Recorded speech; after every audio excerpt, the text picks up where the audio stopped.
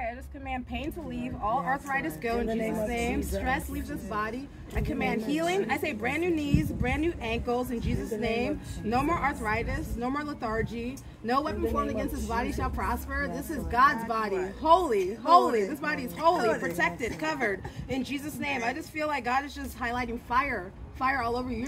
You're not too late. There's more breakthrough for you. You're not too late. There's some, yeah, hallelujah. There's so much favor over your life for prophecy. I even feel like when people come to your house, you prophesy over us because there's a prophetic grace on your life to prophesy over people. So I just speak healing and breakthrough. These knees, new knees in Jesus' name, new knees.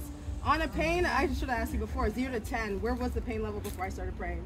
Do you know, like pain level? Was it like at a 10, 9, 8? It don't bother me all the time. Okay, can you stand up? And now and then. Okay, just see if there's just any change or anything, like, or if you notice any, like, even if it's just a change in the body, just anything. I'm good. Okay, you're good. Okay.